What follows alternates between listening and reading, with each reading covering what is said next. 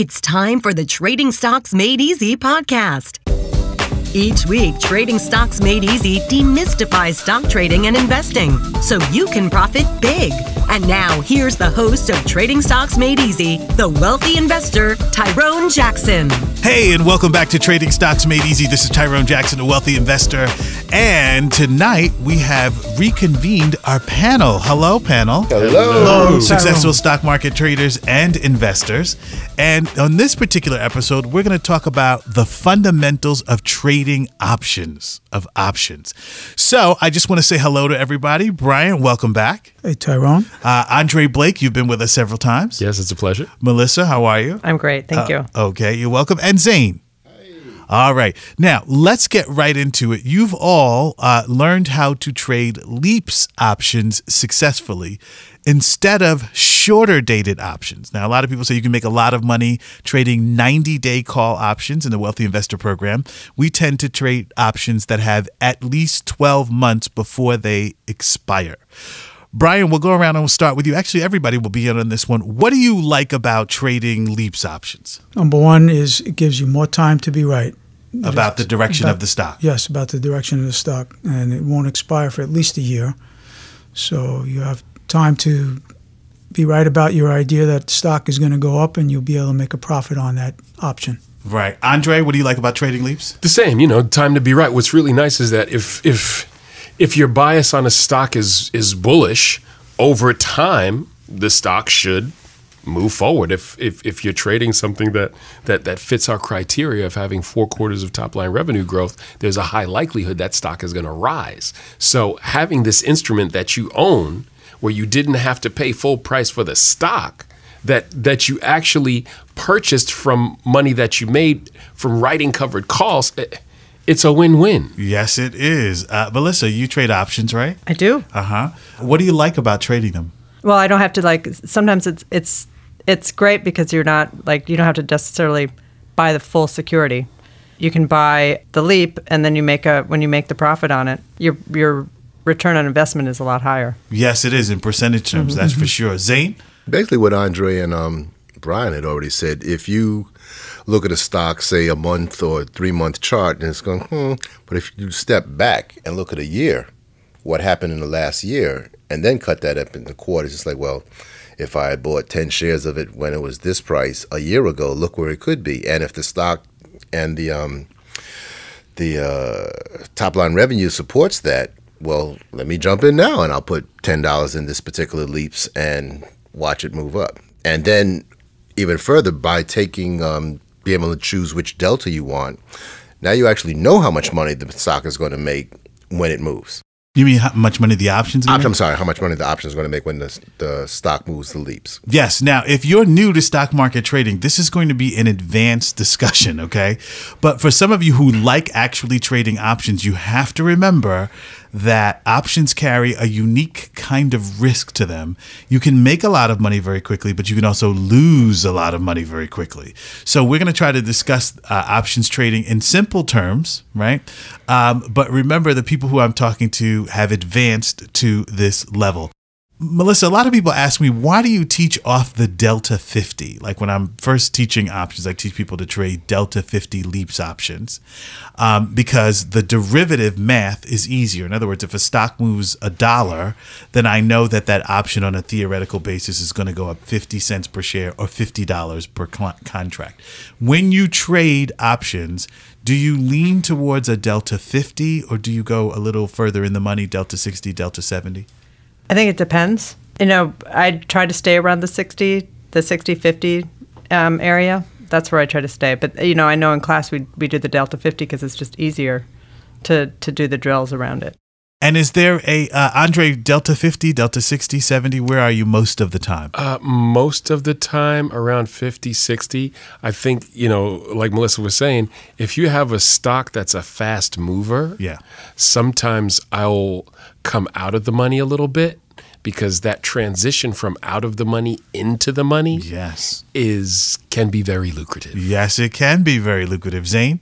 It depends on also how many other LEAPS I have in that stock. So if I already have a couple of contracts at the 50 delta or 60 delta, I might go a little deeper. I might go in the money, out of the money. It depends on what else I have in my portfolio. But starting out, just because the math is just simpler, just in the money for me. Okay, in the money. But what delta do Delta you favor? 50-ish. Yeah, delta 50-ish. Anybody ever buy a delta 80 option, one Yes. that's deep in the money? I have. And why did you do that? Usually the bid-ask spread was a little smaller, and I like more intrinsic value In the option in the itself. option based on the underlying security. So Right. I haven't done that in a long time. When I first started trading options, I found a sense of security in that. And that delta 80. Delta 80, because there was so much intrinsic value. But it also makes the option very heavy, and it won't move as fast as another option that has less intrinsic value. So I haven't done that in a while, but I have done that, and I made money. Yes. Andre. What I like about trading the leaps is, you can purchase this leap and set a trade trigger. And I think we were talking briefly a moment in class or something. And if you're in your car or you're on the train or whatever it is, and your phone goes blip, blip, blip, and Right. it's like, oh, wow, I just made some money. It's like taking candy from a baby or making money in your sleep, however you want to, whatever metaphor you choose to use. But it's really a wonderful way to live. Right. Now, here's the problem. A lot of people who start trading options say, why should I ever trade the shares? Because the options move so fast. I refer to it as fast, sexy money. Why don't I just trade options from here on out? Now, you're all cringing in your own way. Melissa, why are you cringing? Well, I think it's good to have I think you got to have a mix in your portfolio. And I think you've got to have some securities and things that you're building positions in, and you're getting dividends and all that. And, when you lose money on an option, it's pretty painful. I think you teach us a way that's very smart and conservative, but you are going to lose money. And when you lose money on an option, it's like evaporates. Yeah, it's gone. Yes. Andre? What I like about it is if you use your covered call income to purchase your leaps, and you tell yourself, okay, if this leap hits this price or the market pulls back so much that my leap drops into, say, 50% of its value, I want out, because you're still using money that the market gave you. So you don't want to lose all of your money. That is correct. Goes back to discipline. Yes. Greed and options trading. Who wants to speak to greed? I'll take that one. Okay, go ahead. And I have to be honest, I don't think I've been that greedy, but what I do notice is a lot of the new people in the class, and you just see them going, wow, I can make so much money doing this. I can make this. If I just add another zero here, or maybe two, bang. And I'm like, no. And I see them in the class, and I kid you not, I've gone over to them, one or two of them, two in particular that you guys know. I said, hey, check this out. You can make a lot of money here, but until you really understand what you're doing, go slow. Don't go full in. It's a little dangerous, especially because you don't know what's going on. And you did pay this guy to take his class, and you gotta do what he says. It's not a bad idea. And the people that don't usually come in with some kind of unrealistic dream. You can have your dreams, but if you have a $2,000 account, you're not gonna make $1 million at the end of the year. It's not gonna happen. And trying to jumpstart it that fast, slow and steady is the way to go. Well, sometimes when I'm teaching options, I tell people, I'm giving you the keys to a Ferrari, right? Could you do me a favor and go 40 miles an hour? Right. Now, who wants the keys to a Ferrari and drive it 40 miles an hour? You drive a Hyundai 40 miles an hour. A Ferrari is built for speed. And one of the things that I've realized is you have to let people, or I have to let people, take that journey. Even though I say only trade with one contract as options move really quickly, people think greed is a very interesting experience, and it's easy to be seduced. As one student told me, she said, Tyrone, it didn't feel like I was being greedy at the time. It just felt like I was just doing a trade, but they were in too deep.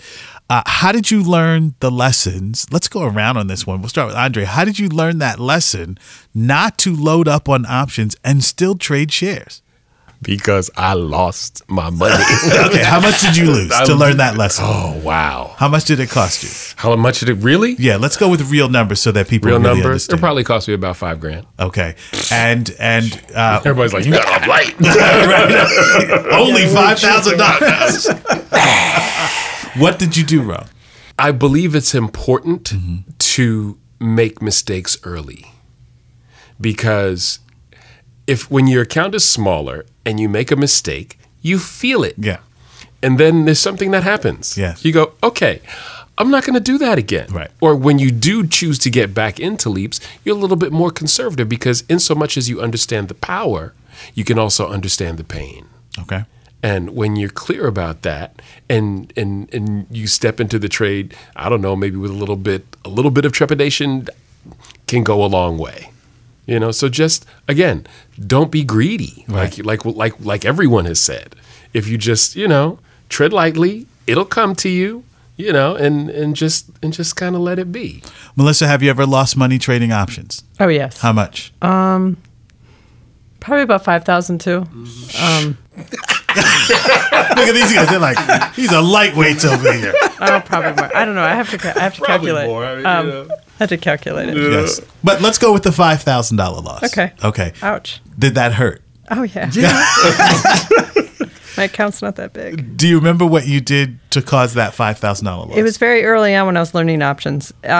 When I made that first profit, I was like, "Ooh, this is good." Yes, it is. And I was like, "Okay, let me get another." And then you kind of keep going with it, and you think the stock's going to just go off into affinity. You keep going, and the next thing you know, when it pulls back, it's like, "Oh shoot, I just lost all of what I just made." It's not any different than going to Vegas. Right. Like that's where it's I like don't you really think have said to shoot. Shoot himself. I'm gonna tell you this. I have never been a person who's afraid to lose money.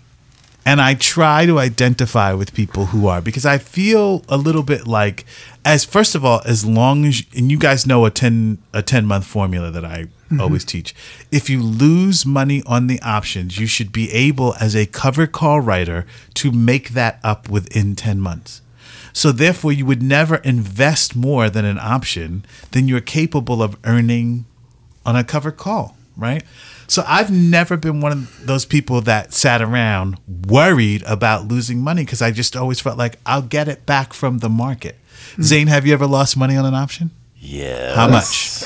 I have, I think, 4 accounts that I'm trading. So this one particular trade I put on across all 4 accounts, that one time, I think it might have been about $60,000. And I think the main problem was I knew what to do if everything went well. I didn't know what to do if it didn't go well. Okay. So I didn't have the shares to help me out. Okay.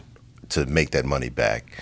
And, Melissa likes to do trapeze work on her off time. They don't just throw you up on the bar and say, good luck. They teach you how to fall.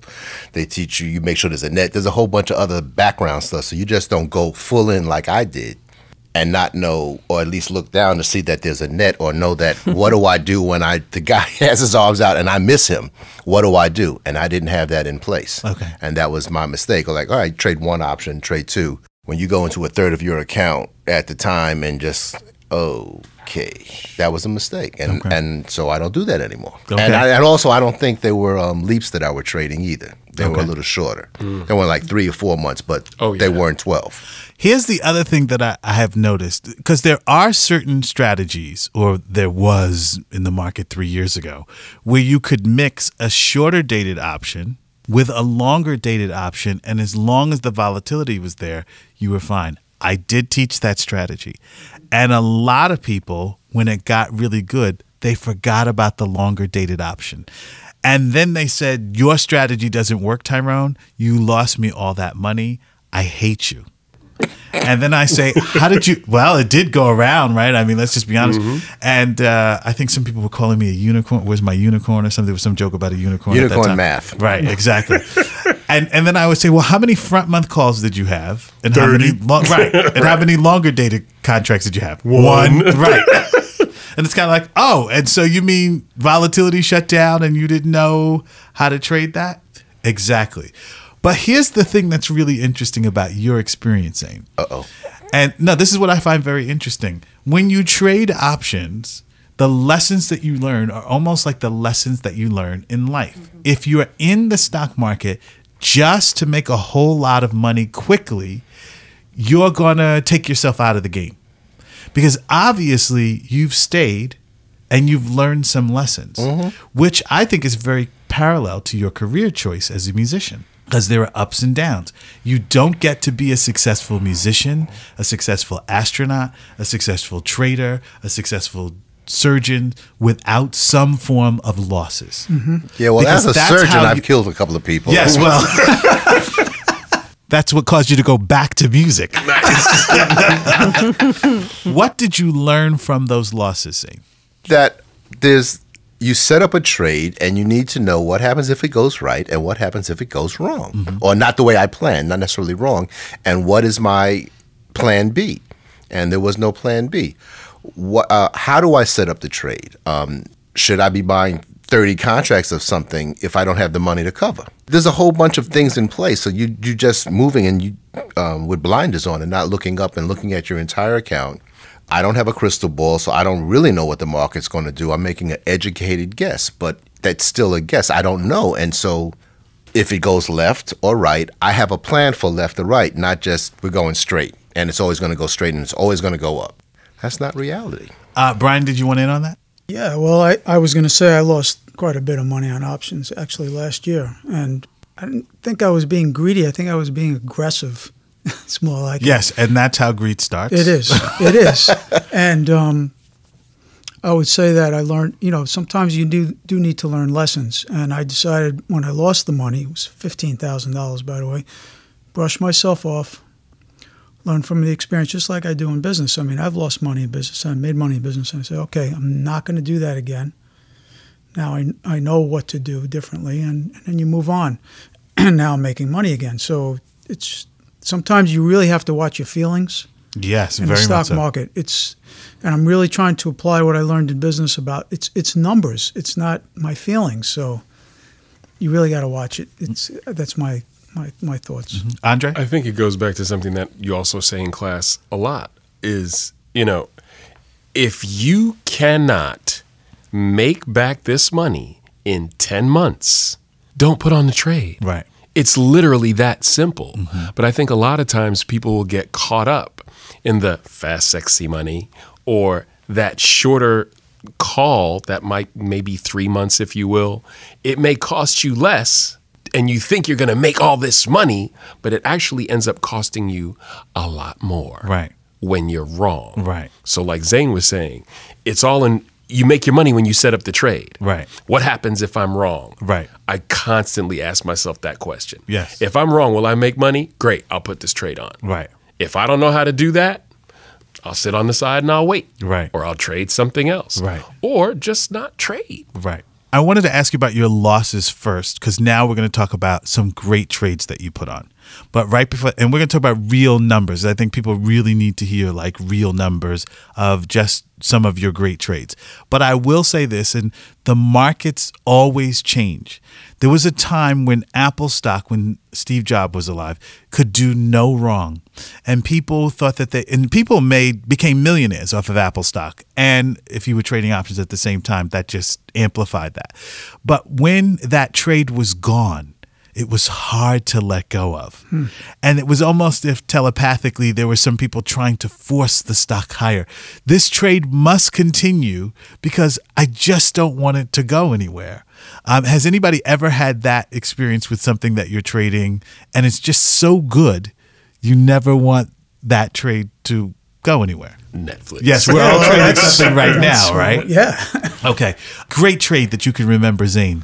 Actually, it was a Netflix trade 100 years ago when it wasn't a trade that we did in the class. And I put the trade on and I wrote a put.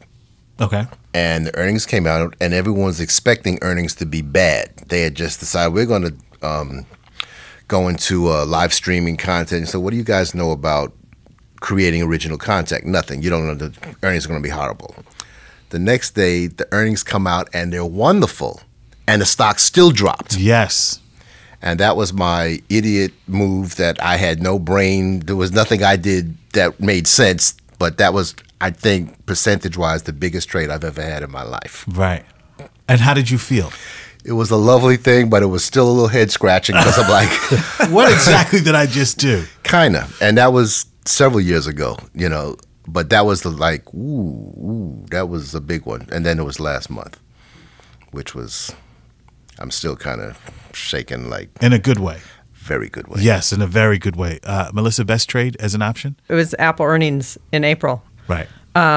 I bought a put for the first time in my life, and I know we're not supposed to buy puts, but I bought one. It was just ridiculous, the profit I made, though, on it. It was like, I think I made like $3,000 in 2 days. Yeah, isn't it great? When it goes right, it's like the greatest thing. Yeah, like I put $1,600 in, I went to $5,000, so then I made like $3,000 on the trade. Yeah. I was like, oh, wow. You guys all, it's interesting because you're all sort of kind of using fundamentals at the same time. Like I'm hearing some earnings trades, right, which are really great because volatility is there. So you're not, even with that, you're not just blindly trading options. You're using some strategy around some event. Andre, best options trade? Similar. I believe it was a Netflix trade, and it was around earnings. And I set up a straddle. And explain what that is really quickly. When you buy a call and a put. Yes. If I remember correctly, earnings came out, the stock shot up. I got out on the call side with what had to be, I think I doubled my money. And then I think a day or two later, the stock dropped. Yes. And I didn't sell out of my put and was able to capture money on the downside as well. Yes. That I was like, okay, lightning struck. Thank you, Jesus. I had my Jesus moment, and that was it. You know. So, yeah. Brian, best options trade? It was about a year ago on Netflix, Leaps, when we were doing the buying the $1,500 leap, whatever the delta was that you had taught us in class. Right. I made $4,000 in 1 month, and that's why I became aggressive after that. This is just the beginning. And you probably would have been right about that, but we had some catalysts that pulled things back. Right. Yeah, that's what happened. For me, I used to trade, I loved trading the Qs when Apple was hot. Easily $5,000 per trade, sometimes multiple times in a week. And boy, if you don't feel like king of the world right there, something's really wrong with you. But the cool thing is, because I'm the teacher, I knew that trend would end at some point. So it's not like I got addicted to it. Is trading addicting? Yes. Can be. Yeah? Yeah. Why do you say that? Well, because especially with options, I think you really have to get some discipline around it. And because the money does come, and when it does come, it's really fast. But it's like, it can also be, like a drug. It's like when you lose the money too, you can lose the money really bad. So, Right. Yeah. Right. So I think it takes trying to find some balance with it. Which goes back to what I was saying about watching your feelings. Because you can get very emotional as a trader and want to load up on something that you really feel is like a sure thing.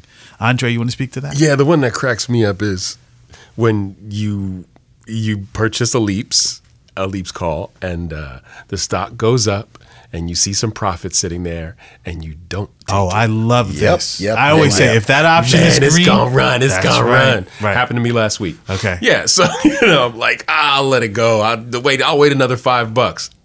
Right. And that money goes away. Gone. Yes. All right.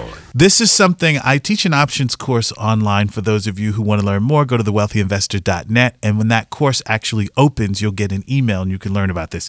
Now, this is something that also comes up, and I know people disagree with me, and I know whether you're in the live class or you do it online. Here's the controversy: the 1% update.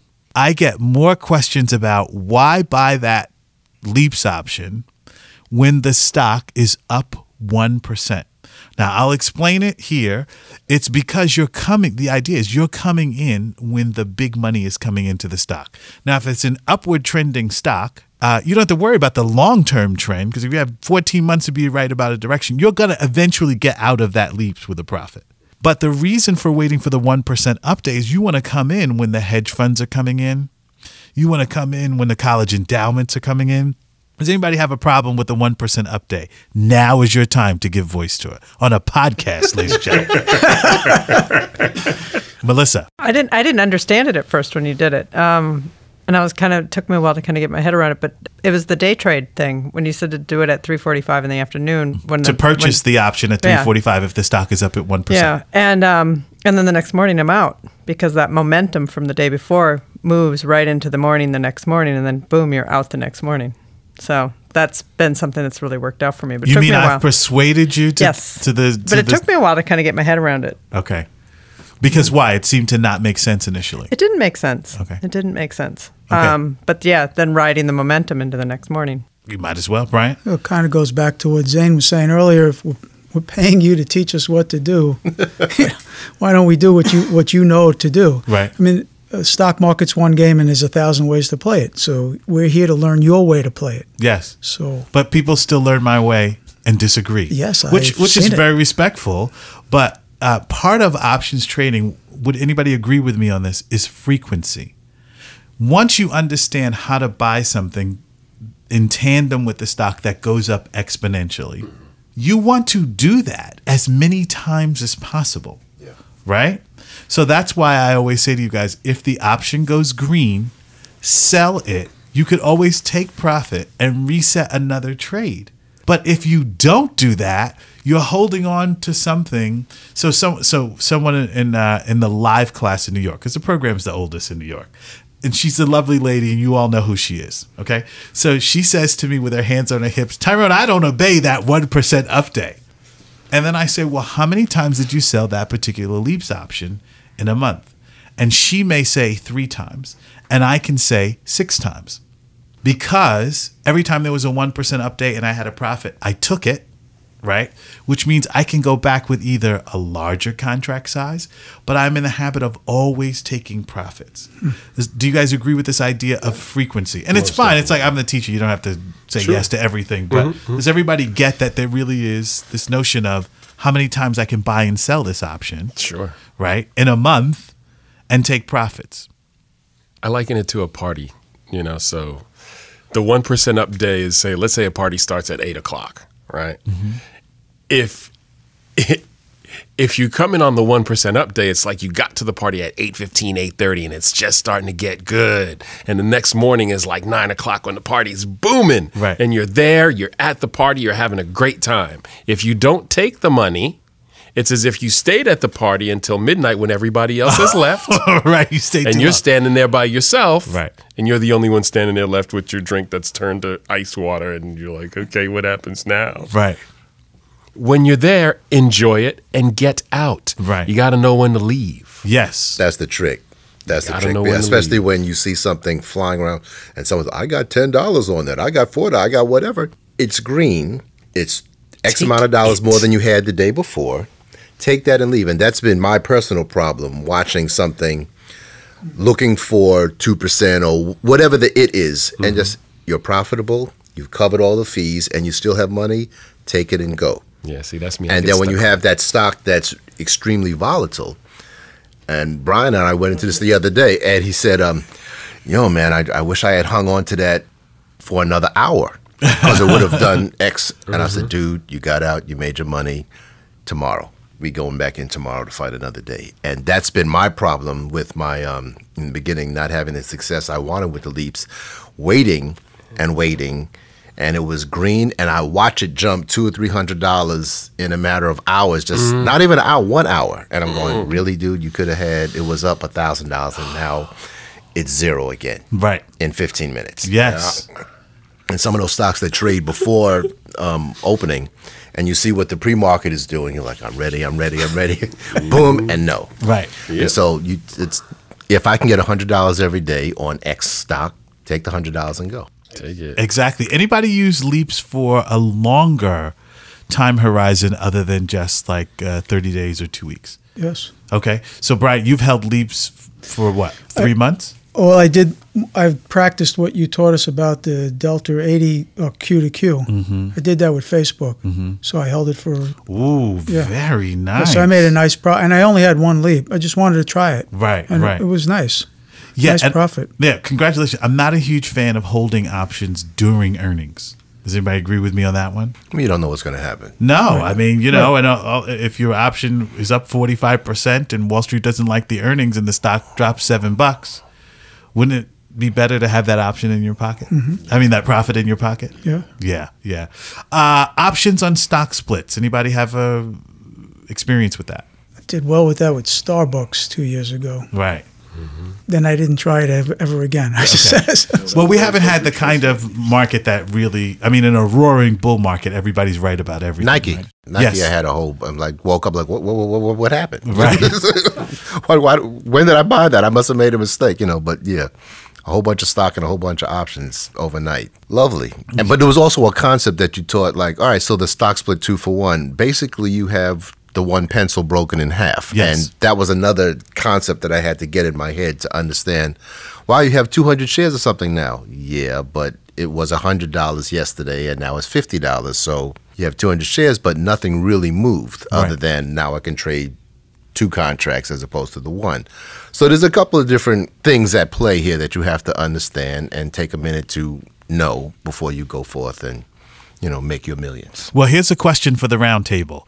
If I had you pick a target, now we have covered call writings in our case, which is how we finance in whole or in part a longer dated option because the market's giving us money to take that risk. And I love that. Maybe that's why I don't have the fear because I got a portion of that money for the market anyway. If I could give you an ideal target in terms of option profits that you'd like to start making per month when the market goes bullish, Zane, your number would be what? In just options trading. It's tricky for me because I have a couple of different accounts. Pick one account. On just options profit? Just options profits alone. I'd say 10,000. Yeah, 10,000. Melissa? Right now, 2,000. If you could make 2,000 exclusively just trading options, you'd be happy with that. Andre? I'd say 2 to 5. 2,000 to 5,000 a month? Why 2,000 to 5,000? Just to give myself some wiggle room. Okay. All right. I like a little wiggle room. Okay. What does that mean, wiggle room? If my covered call income isn't such that could cover the purchase of the number of leaps that I could buy to achieve that number, there's my wiggle room. Does that make sense? Yes, it does. Okay. Yes, it does. Brian? $1,000 a month. $1,000 a month in just option profits. For me, I'm comfortable with $25,000 a month in just option profits. I'm the teacher, right? Yes. Okay. I'm thinking weird. I'm going to ask him looking for 10. I'm No, hey, 25,000 a month, that's cool. But you don't always get it, not because you're not a skilled player. It has to be the right setup, right? I mean, I was on a softball team for a little while, and one of the things you learn in softball, you're supposed to learn, is you can't swing at everything. Right. So when conditions are right, $25,000 a month, that's $250,000 a year, or every 10 months in options. That's fine, but only when the conditions are right. Okay, we're coming to the end of this episode, but I want to go around and 2 pieces of advice you would give someone, Bryant, if they wanted to learn how to trade options successfully. Clearly, you've lost and you've won. So your 2 pieces of advice would be what? Do the analysis, make sure that fundamentally the underlying security, the earnings are there to support the stock to rise. If your bias is bullish long term, buy at least a Delta 50 option and sell it at a profit the minute you say, I wonder if, and get out and take it. And take that profit, right? Andre, 2 pieces of advice for someone who says, I think I want to learn options trading. Always buy a leaps, not a shorter call. And when it's green, take it. Okay, take that profit, which is a sell to close. Is that right? All right, Melissa? I'd say go slow. Start with maybe one contract and get comfortable with it, and then build contracts as you feel more comfortable. And yes, leaps, definitely leaps. Yeah. So you have some time to be right. Okay. Zane? I agree with Melissa. Slow. You don't know what you're doing right now. You're going to make mistakes and to figure it out. So move slow first, 1 contract, 2 at the most. But more importantly, have a plan. I'm buying this and hoping to sell it at X. If it goes south, what am I going to do? And have a plan. That's it. Have a plan and start slow. Yeah. And for me, like the way we trade options, we only trade on companies that are fundamentally sound. So this idea of going out and, trading is buying an option on a stock that you have a feeling about. Are you kidding me?